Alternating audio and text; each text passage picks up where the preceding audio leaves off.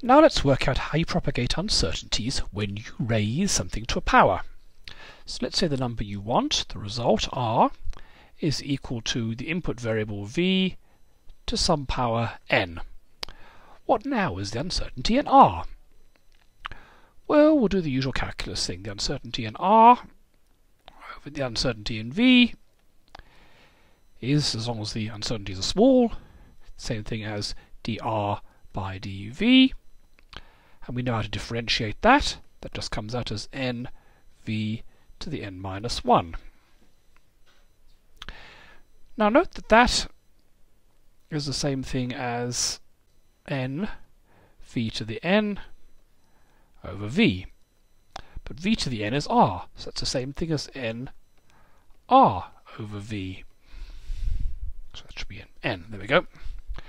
So what this is telling us is we can move the r over here. We have the sigma r, uncertainty in r, divided by the value of r, which is the fractional uncertainty in r, is just n times sigma v over v.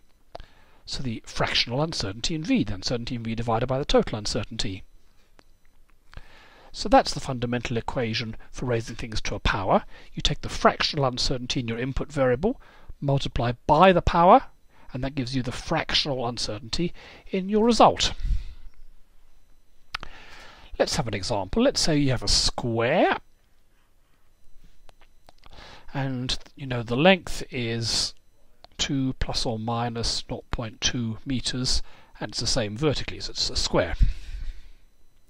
What is the area, and what's the uncertainty in this?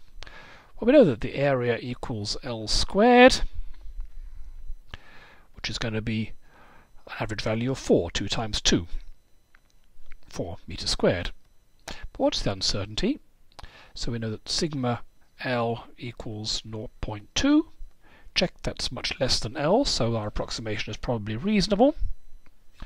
We can now use this equation up here. The uncertainty in the length, so that's sigma L over L times n, n here is 2 because you're raising things to the second power, equals the uncertainty in the area over the area. If you put numbers in, we find that uncertainty in the area over 4 equals 2 times uncertainty in the length over 2. So the uncertainty in the area equals 4 times 2 times 0.2 over 2 equals 0.8. So the area is 4 plus or minus 0.8 meters squared.